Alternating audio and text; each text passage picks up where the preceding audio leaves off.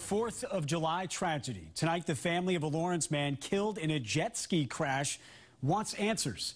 They say 39-year-old Juan Arroyo was experienced and safe on the water. Witnesses say several people were partying in that area when Arroyo and another jet skier collided. WBZ's Mike LaCrosse is live in Lowell tonight, where, Mike, we know police are searching for the other person who was involved in this crash.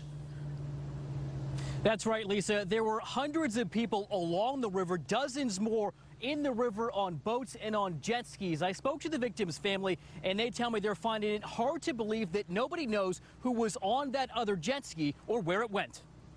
Good guy.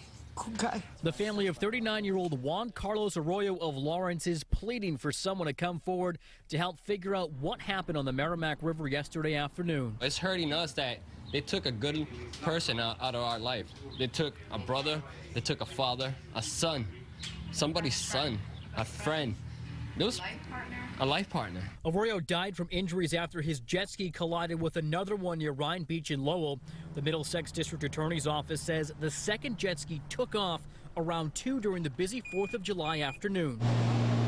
The Lowell Police Department spending the last 3 days doing more than 90 safety checks of boats and jet skis to prevent problems on the water. They work with Chelmsford PD and environmental police to patrol the Merrimack during the busy summer months. It is harder to police. It's a busy area out there. It gets very busy down that end of the river by the beach area. Right now, Massachusetts does not have a mandatory boat education law for adults like in New Hampshire, where a certificate is required for all to operate a boat or jet ski. I think it would be a good idea. Education could prevent a lot of the problems that occur out here. Meanwhile, Arroyo's family tells us the husband and father of 4 is no amateur and would have gotten out of the way if he saw the other jet ski coming. At this point, we only want to answer. We want to know the truth. And if you were down here yesterday and you have any information, you're asked to call Lowell Police or the Environmental Police. We're live in Lowell tonight. I'm Mike LaCrosse, WBZ News.